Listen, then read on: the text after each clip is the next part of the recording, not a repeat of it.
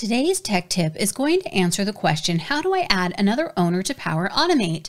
The reason this is important is if you only have one owner of a flow and they leave the company, the flow will become orphaned and no one will be able to maintain it or make changes. To add another owner, I have navigated to Power Automate, and in the left-hand navigation menu, I'm going to select the third item, which is My Flows. On the next page, we are on the Cloud Flows tab, and you see all of the flows that are owned by me.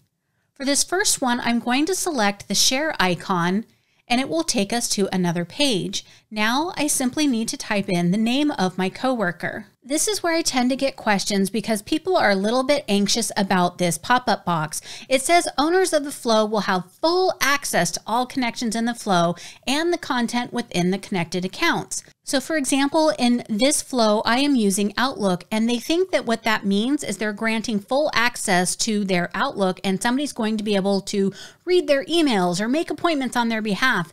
And I get why people think that because of the language that's used in this section where it says owners with access to this connections can. But what you need to understand is this is only granting access in context of the Power Automate flow. So what this really means is that whoever is a co-owner on this flow will be able to make changes to the Outlook information built into the flow, but they're not going to be able to have access to your full inbox in Outlook. So I'm going to go ahead and click on OK and grant my coworker access to this flow.